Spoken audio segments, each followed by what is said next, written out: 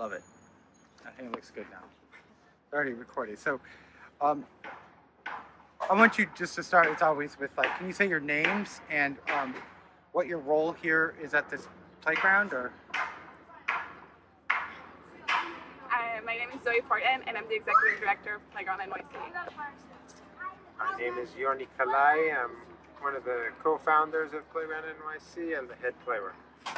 And what can you discuss the origins of like the junk playground, or what later became called the adventure playground, and where it may have started, the idea for like an adventure playground?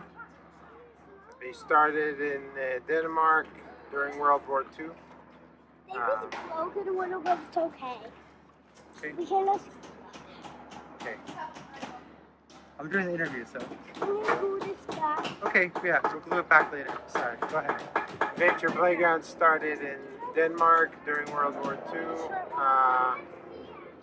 with one specific one, which still exists.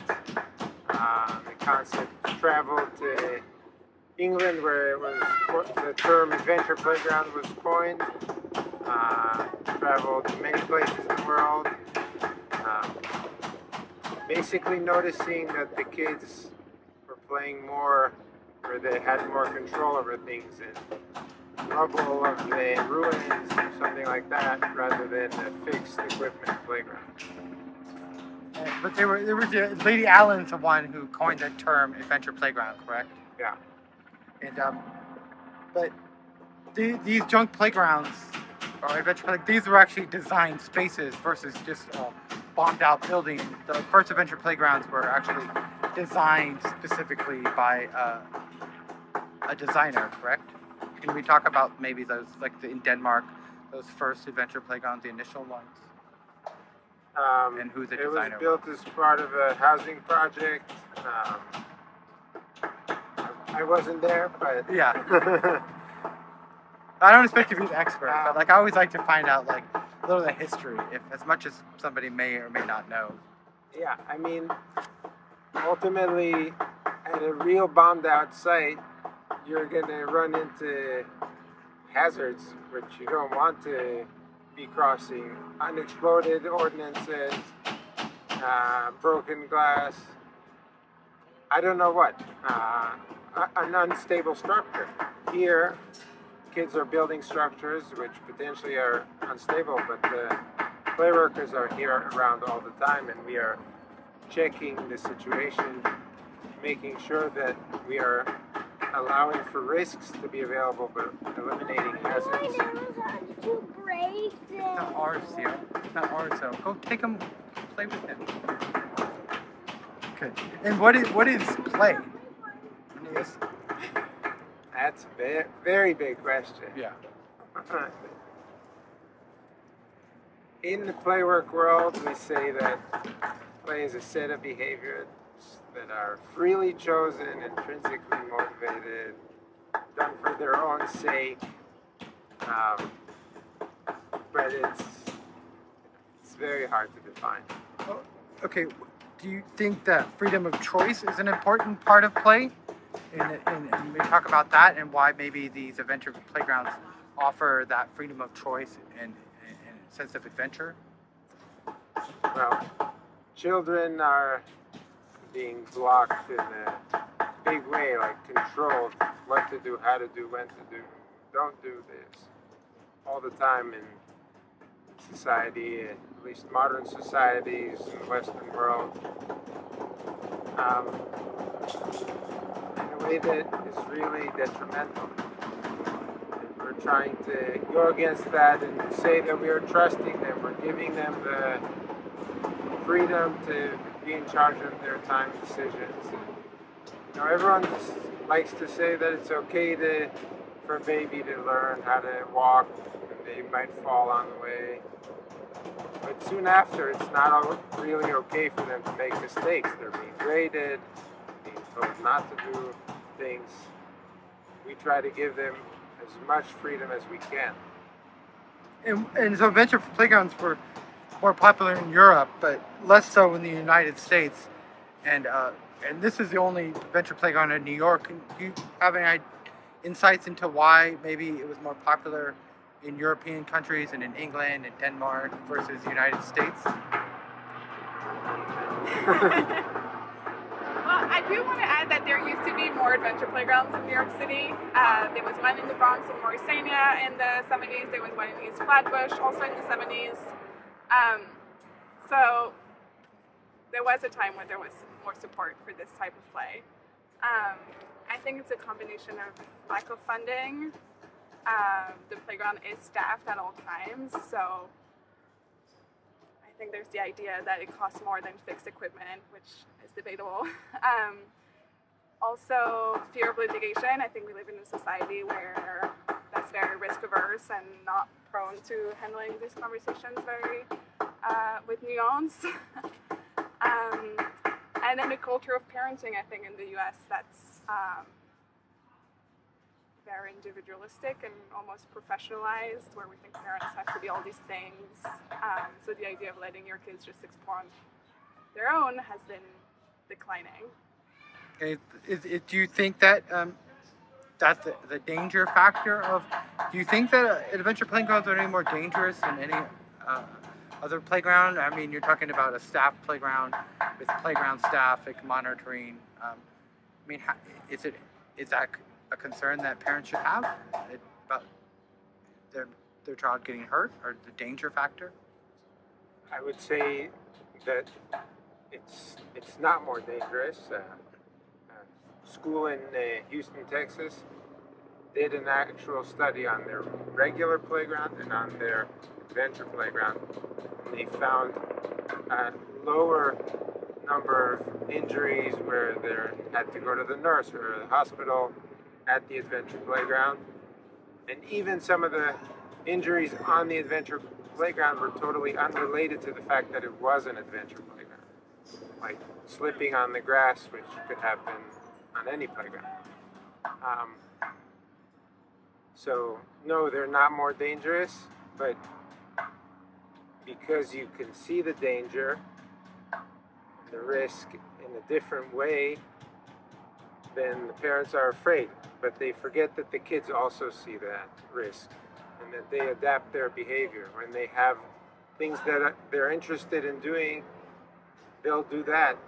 At the normal playground where they climbed it 1,000 times and it's no longer interesting for them, they start doing things that they're not actually designed to be doing, and that's where you're going to get hurt. And why should a parent consider bringing a child to an adventure playground versus a conventional one? I think we've kind of talked a little bit about this, but in that context of that question.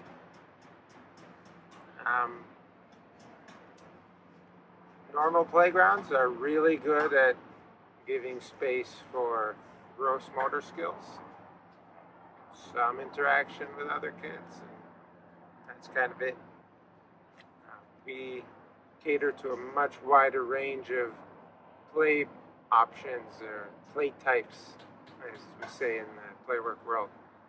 So we have costumes for dress up, we have tools for building or breaking things. If somebody wants to take apart a old speaker and see the inside of it, they could do that. Kids often are so excited about swinging on a swing that they made, even though it's much less of an exciting swing as far as how far you can push it compared to the normal one. But it's a lot more interesting because it's different, it's new. There's a real pull for new things for us human beings, and we want to be in control of the environment, affect it, see how it affects us. Where did the idea come to build an adventure playground on Governor's Island? Thank you. We were not, when we started Playground, we were looking in the boroughs, mostly in Brooklyn. We were doing pop-up events in city parks. We had a space that we were thinking about in Bushwick, but then basically the Trust for Governor's Island approached us to do a pop-up event on the island. We accepted, and from that the conversation grew to maybe actually have a permanent playground here. we're pleased about it. How as a community, the New York City community, and also the world at large, because a lot of tourists come to Governor's Island also and bring their kids. How have they responded to this adventure playground? It's a great response. People love it. I'll say from the downside of things, we're not in the community. We're not in the neighborhood. Yeah. Which is our challenge. And we recognize that we don't serve all of New York City as much as we would like to. But we want to actually be able to get into neighborhoods in the city. Yeah. So does this just sort of serve the world versus like it serves the city? But do you find that there is still a community here that comes here and supports you? I think there are families who come almost every weekend each summer. So there are families who've made this completely part of their family lives. But I think we recognize that Governor's Island is accessible from a certain number of neighborhoods in New York City. And you know, it's still sort of a destination. Most families wouldn't send their kids alone to the island. You still have to take your kid on the ferry, etc., etc. So that's also one of the differences with the adventure playgrounds in Europe, which tend to be more integrated in the neighborhood, where there might be relationships that form between the play workers and neighbors, and a sense of sort of intimacy in the neighborhood, where you might start letting your kid walk alone to the adventure playground and see them every day instead of just on the weekend. And what made you want to get involved into like this kind of play and to create an adventure playground and to start playground in the first place? What was important to have something like this? I was in general looking for work with kids and something. I was looking at play therapy, movement therapy, all sorts of things. And then I stumbled across the article in the Atlantic, the Overprotected Kid or Child, can't remember,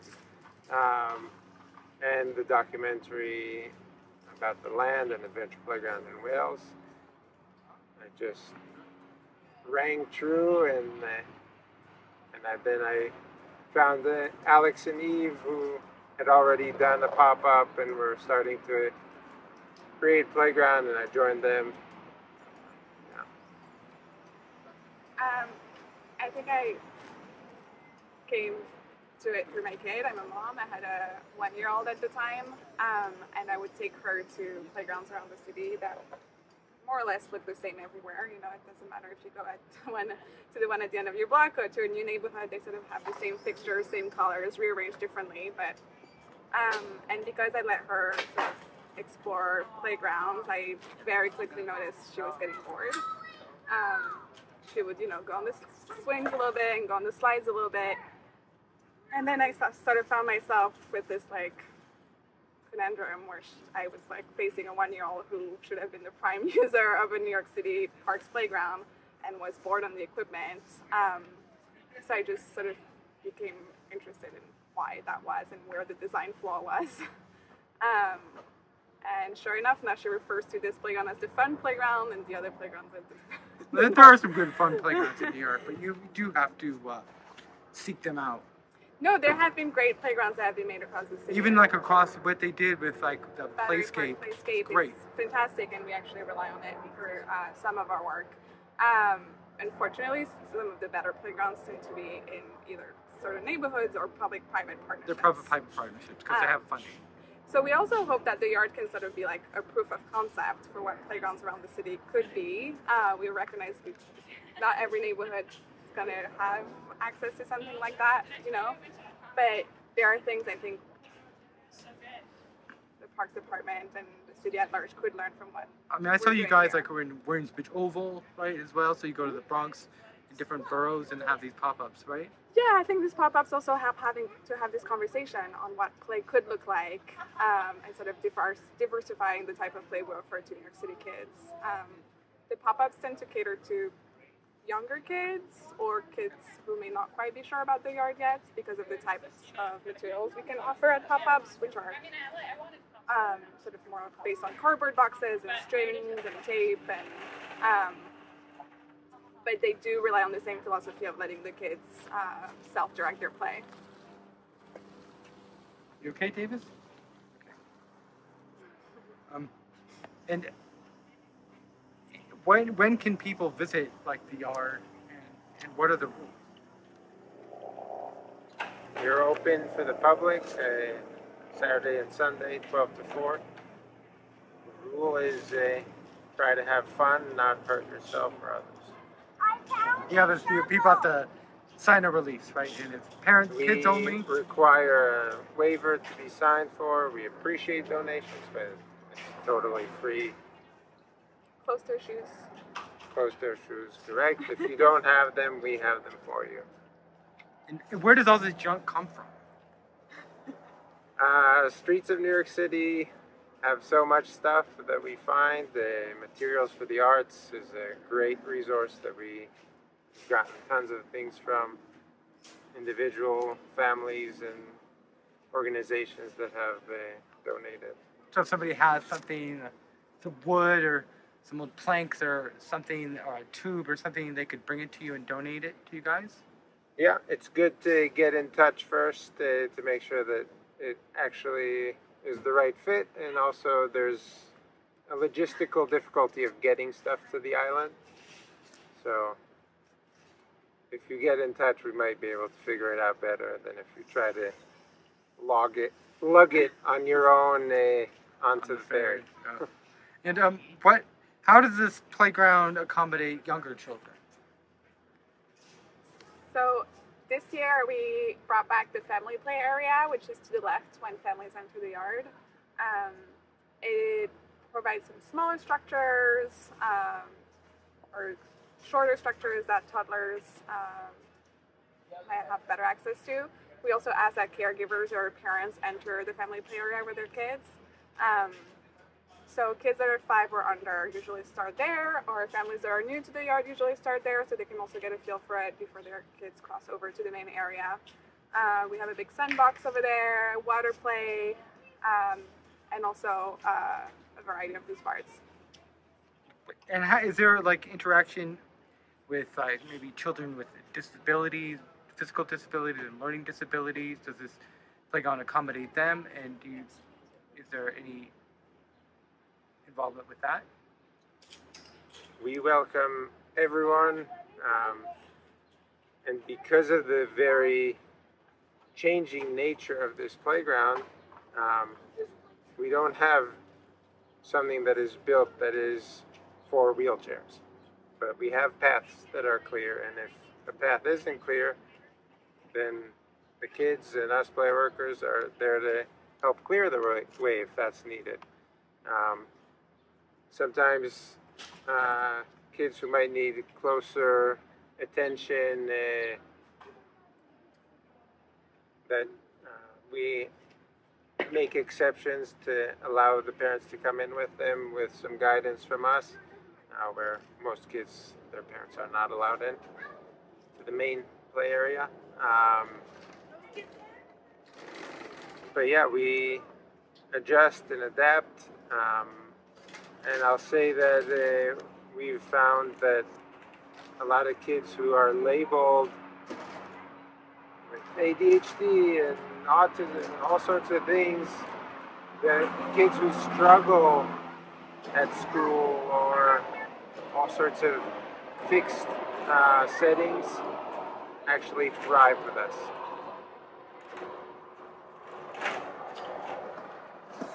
Okay. I only have a few more questions. So, what skills do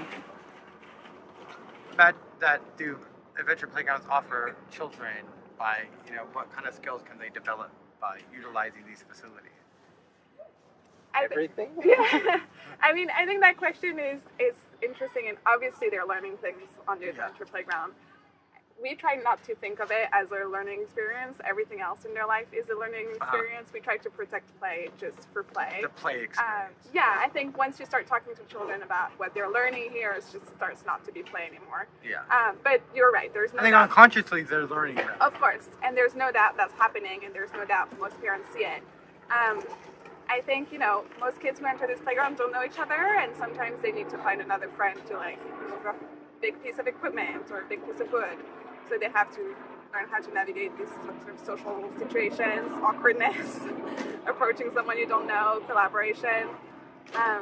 They have to, I mean, they end up learning how to manage their own risk tolerance and what they're capable of and their boundaries. I mean, whatever you want, it's a question of what the kid wants to do. So if you want to learn how to use tools, you could do that and get really good at it. And maybe you just want to feel a saw and it's not interesting for you anymore, and that's totally fine. We have options for music, for building, for costumes, for playing with water, with mud, all of the different social interactions in so many ways. Your own personal boundaries, boundaries of other kids, boundaries of the play workers that you're interacting with, being outside in the weather, question of like, what do we do if it's raining? Well, we get wet. There's so many things. I think the age mixing is also something that not a lot of kids get to experience at school, right? You're sort of with your class. It might happen at recess a little bit, but here you might have kids who are 5 and kids who are 13 and sort of having to navigate that. Is there a favorite? I know this is probably a really cliche question. My questions, some of them they're a little cliche, sorry. But what do you have a favorite thing about the yard? Or it can be, it doesn't have to be a thing, it can be a happening or something, an experience. For me, it's just hearing, experiencing the joy of so many kids and even so many adults that just pass by and don't enter. They see glimpses of it and you can see how it moves people. They see something that is real, that is not cookie cutter, that things can be different. There is room to imagine, to believe. For me, that's the most important thing. All of that, but also I have a soft spot for our mud pit, which is behind us and very dry today because it's extremely hot. Yeah. But I think being at the yard, as Yoni kind of mentioned, brings you back to a lot of like how you played as a kid and what was the most fun for you. I grew up going to this beach where the tide would go up and down and we built canals with the water going down like all day. And so the mud pit and the kids digging canals over there are sort of my soft spot at the yard. I think like in New York, you don't have it. Like I grew up also like building stuff and getting junk in my backyard. We built forts and big holes because you had a backyard. You had that space. You know, this is Southern California, but like here in New York, you don't have yards and stuff. So maybe this is also, it gives people like that experience to like have play in the dirt, to build stuff that you might have done at home if you had that space at home to do that.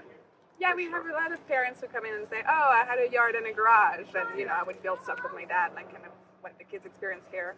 But I think there is a difference between your backyard, which is still your private space for your family, instead of organizing this type of play in the public space when kids can meet each other.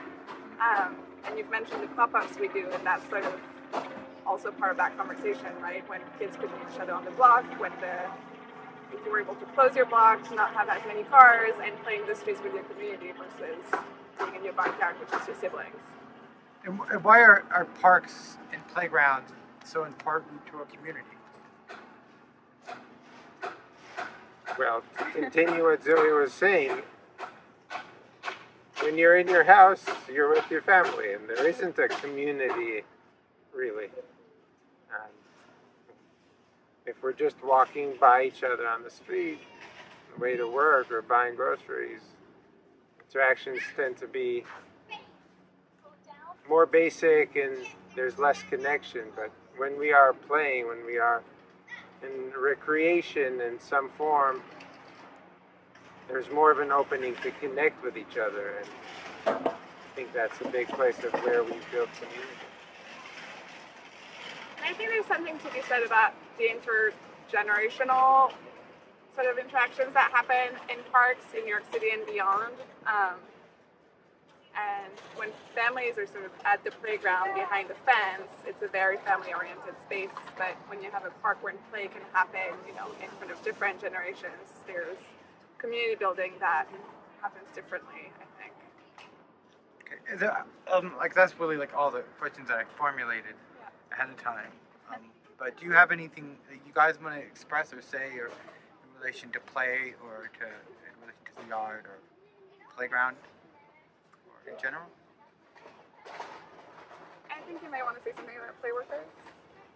The role of play workers. Yeah, because they used to be like, when you're talking about it's like adventure playgrounds, the adventure style playgrounds in Central Park, play workers were built into that model like initially. You know, you had play workers in a lot of New York City parks prior to like the 60s or whenever, when there was budget cuts and stuff, right? They were a common factor at playgrounds. Yeah. So yeah, I'd love to hear about that. Adventure playgrounds cannot operate without play workers, and play workers can operate without adventure playgrounds. It's important to remember. We can bring our work into different settings,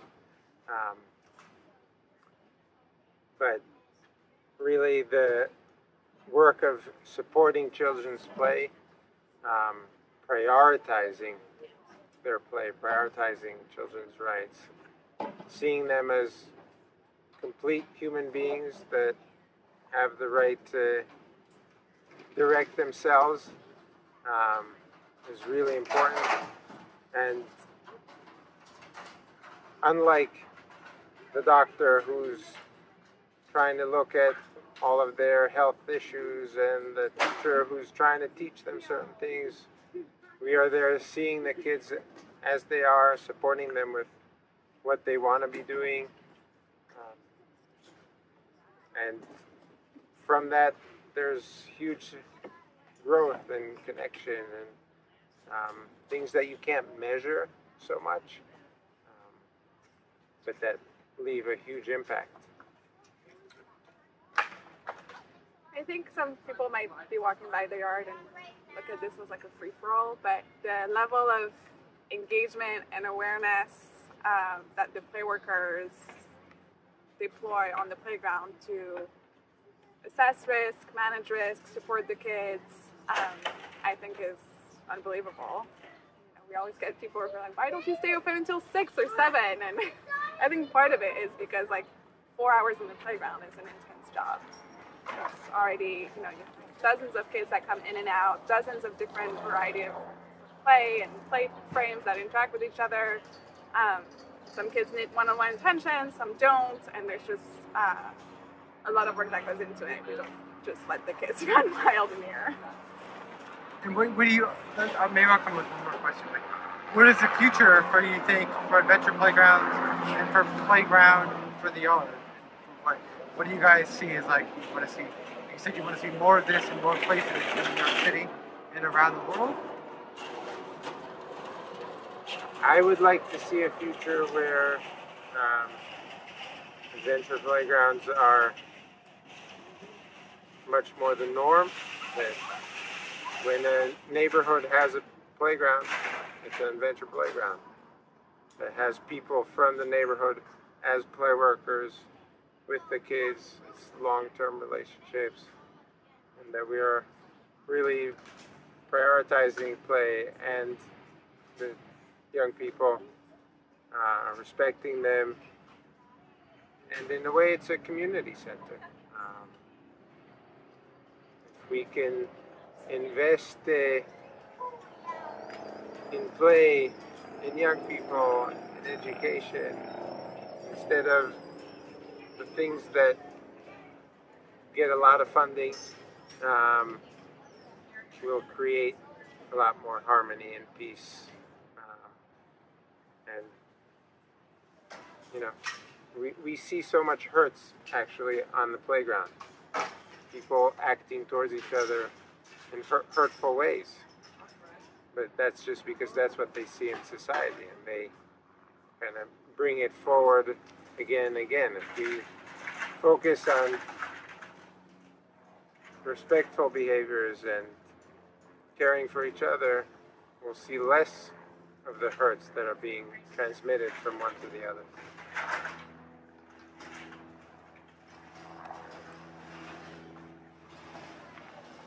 I think at one point we'd love for the yard to be open year round. More kids all year round. We'd love to have a second location. I think it's no secret now that we're embarking on a search for a second location. Ideally serving other neighborhoods than the ones we see showing up on the island, and ideally ingrained in a space that would be part of a neighborhood in a way that's not a destination. Like almost like what they would do, what used to happen with pocket playgrounds, like maybe find like an old abandoned site that, Yeah. or transforming a current existing park into. I think we're thinking of an empty lot. There's so many empty lots in the city actually when you start looking at that. Even if it's a lot that someone might build on in a couple of years, I mean, the nature of adventure playgrounds is kind of very flexible, so we could be there for 2 or 3 years. I think we're looking at doing more work with schools. We hope that there might be some parents or educators that walk by this place and are inspired enough to prioritize play at home, in their neighborhood, in their schools, and doing more pop-ups so we can serve more children around the city. That's all I have. I think that was really good, and I appreciate it.